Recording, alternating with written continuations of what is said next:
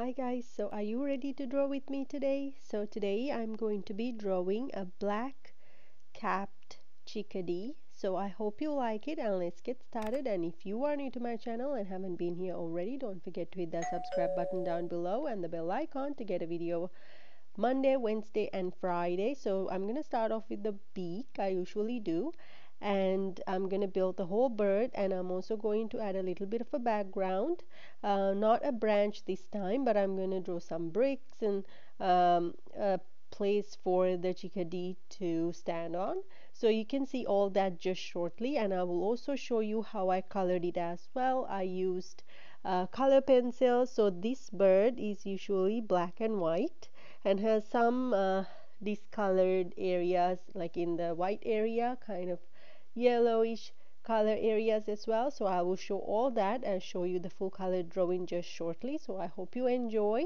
and let me know if you have any requests and if you want to connect with me through other social media as well.